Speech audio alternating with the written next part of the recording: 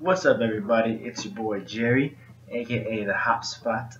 I know it's been a long time since I posted anything about my craft beer adventures.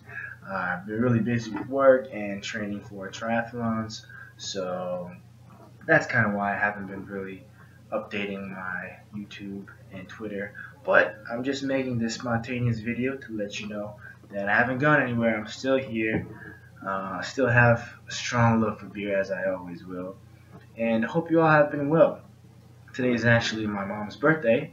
Happy birthday, Mom. She's in Miami right now, and I can't be there to celebrate with her.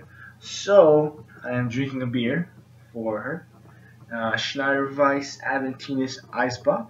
I've had this before a long time ago, and I decided to enjoy one tonight in honor of my mom's birthday today. And yeah, so I'm enjoying it. And it came out a dark brown, oaky brown in appearance. It had about a quarter of a head of nice foamy head on it when I first poured it. It smells of honey, sweet malts, and a little booziness in there as well. It's 12% alcohol by volume, so you know it can pack a punch. Taste, for the taste, taste follow the nose.